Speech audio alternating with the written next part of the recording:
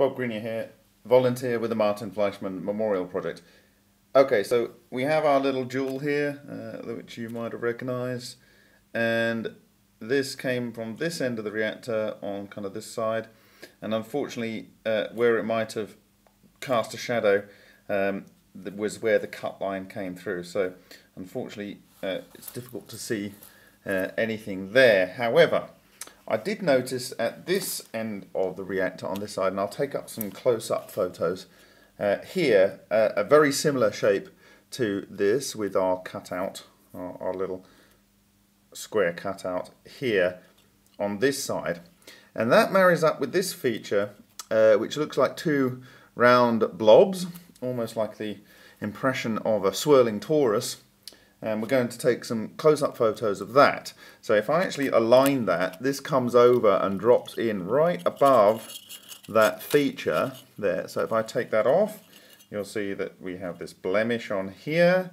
And if I put that down there, that lines up. And then on the other side, we also have this blemish, and there is a blemish that matches here.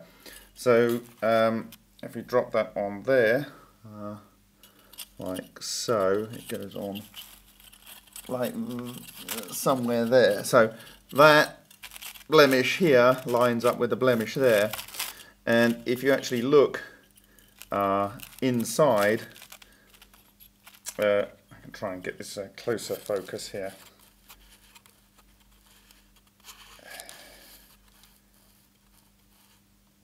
So we have the blemish here, and around the other side we have this blemish. So it's kind of going through the tube and affecting it as it goes through.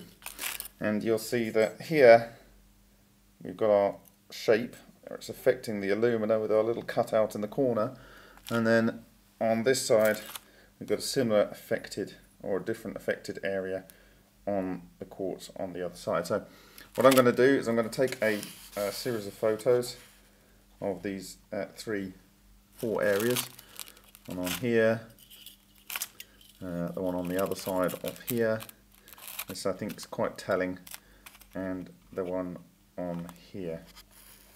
If that makes sense to you. I'll take a little bit closer up video.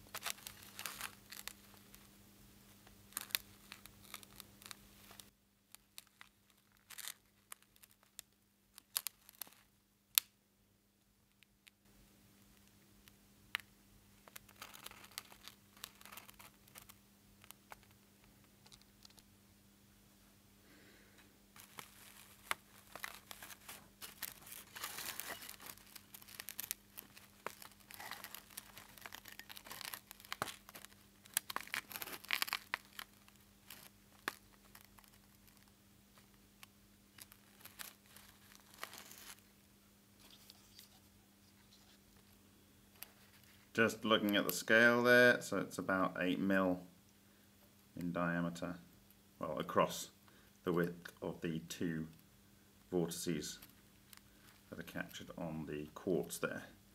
There is an outer ring which is larger, and I guess that's probably 12 from the outer to the other side. And this is the other side.